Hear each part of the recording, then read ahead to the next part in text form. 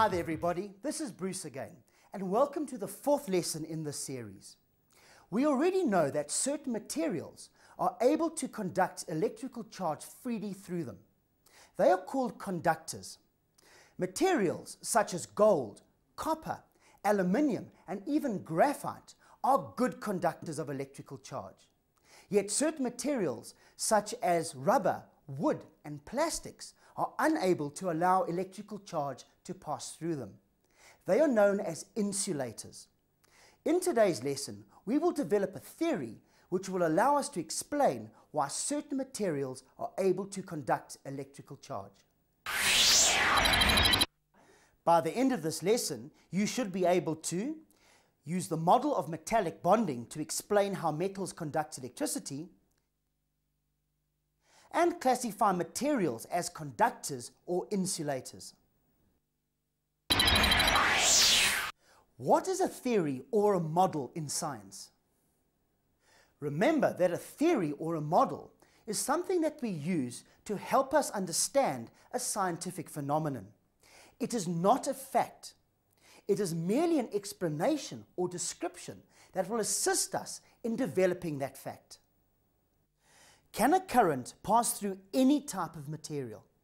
We can find this out by setting up an electric circuit which includes a piece of the material that we want to test as an electrical conductor.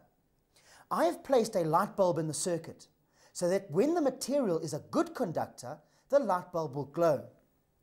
In this opening or gap is where I will connect the material that I will be testing. If the material is a poor conductor, then the light bulb will glow dimly. But if the material does not allow electric current to pass through it, the light bulb will not glow at all.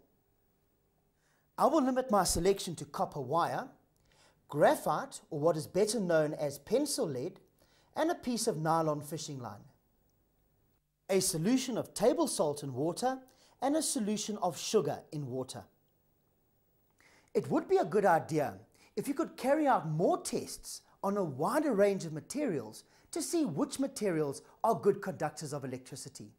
However, let's use the materials we have at present and record the results. Here is my first material. I've attached copper wire between the gap, and I will now close the switch. Notice that the bulb is glowing brightly. So, to answer the question, does copper conduct electric current? The answer is yes. Here is my second material. It's nylon fishing line. I now close the switch. Notice that the light bulb is not glowing. So does nylon fishing line conduct electric current?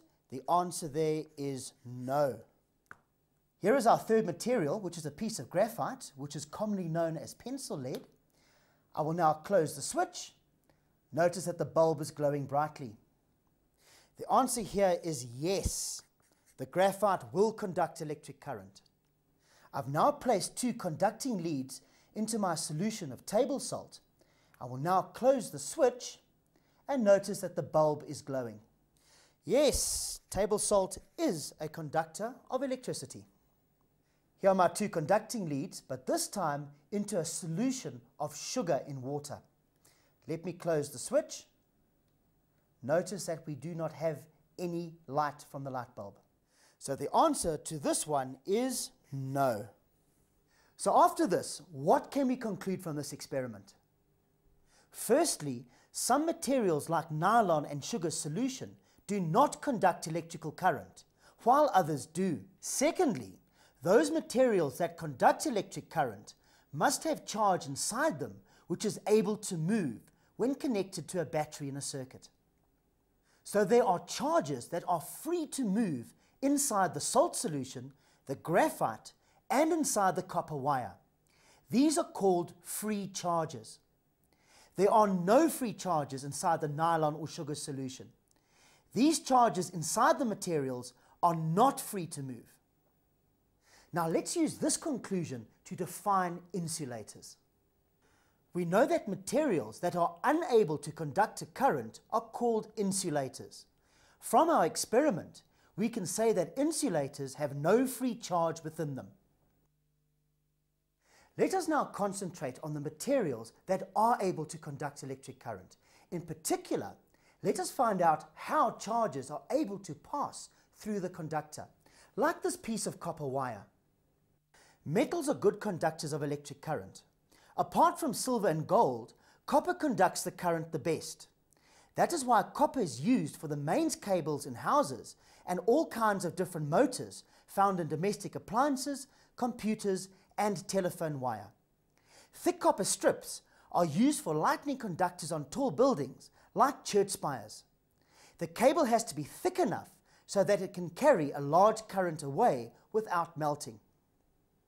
Let us now see how the metallic bond theory explains to us how copper conducts electrical charge. A piece of copper wire consists of many millions of copper atoms packed closely together. This arrangement of atoms is called a lattice.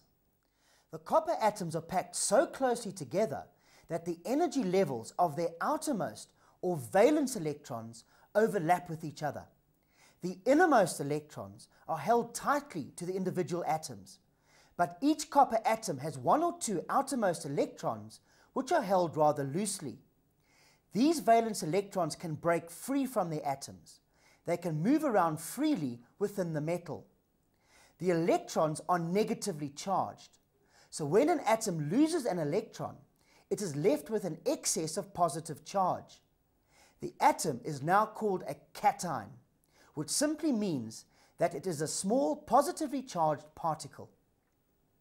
So inside the copper metal, there is a lattice of positively charged ions or cations surrounded by an envelope of free-moving electrons. The cations can only vibrate around the central position, but the free electrons can move randomly around from positive ion to positive ion.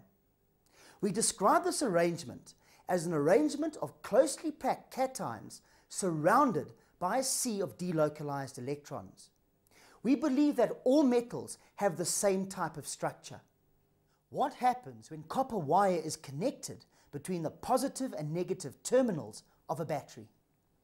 While I'm busy fastening this piece of copper wire into our electric circuit, I want you to think about what happens when electric current passes through the copper wire in terms of how the particles inside the copper wire behave.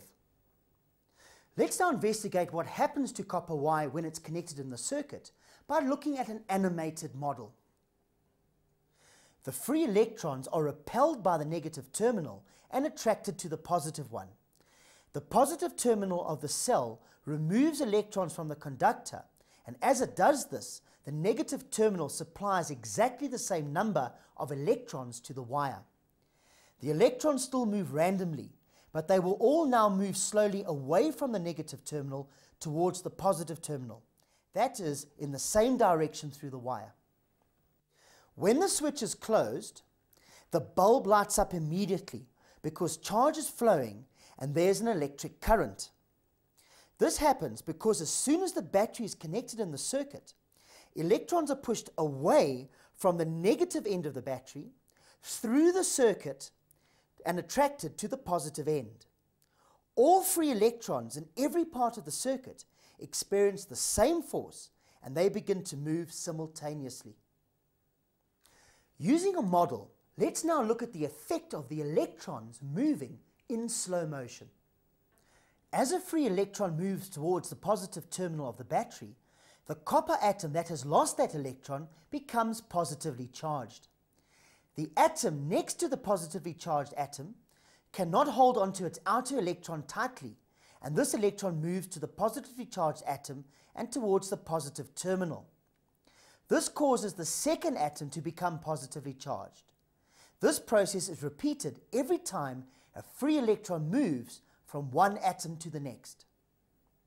In metals, electrons are free to move from the negative terminal of the battery to the positive terminal of the battery. But be careful. Remember in our previous lesson, we spoke about electric current as the movement of positive charge. So even though it is the electrons that are able to move, we still refer to the direction of electrical current through a metallic conductor as the direction of the flow of positive charge. When solving circuit problems, We don't have to worry about the technicalities, about what's happening inside the conductor. All we have to do is identify the direction of the positive flow of charge. Now let's look at our final experiment. A solution of copper chloride conducts electricity because this salt is made up of positive copper ions and negative chloride ions. In water, these ions are free to move. When connected to a battery in a circuit, the negative ions move towards the positive terminal and the positive ions move towards the negative terminal. Look at the bubbles of chlorine gas forming at the positive terminal and the discoloration forming on the electrode at the negative terminal. This helps us understand that negative charges flow in the opposite direction to positive charges. Let me remove the carbon rod from the solution. This was our negative terminal in our experiment. Notice the red-brown discoloration that is formed on the surface of the carbon rod. This is copper, and this copper metal was formed due to the chemical reaction of the copper cations in the solution. The reason why this experiment was able to work so well was because the carbon rod was able to easily conduct electrical current. Plastics, nylon, and even pure water are made up of molecules in which electrons are tightly held. So it's not surprising that all of these are insulators. Let's now sum up everything we've learnt in this lesson. Free electrons are the charges that move through a metal when it conducts current. In some materials, such as metals, for example copper, charge can move rather freely. These materials can conduct an electric current. We call such materials conductors. In other materials, such as glass, nylon, and plastic, charge cannot move freely. These materials cannot conduct an electric current. We call these materials non-conductors or insulators. In our next lesson, we will investigate how we can increase an electric current through a conductor. Until then, thank you and goodbye. Yeah.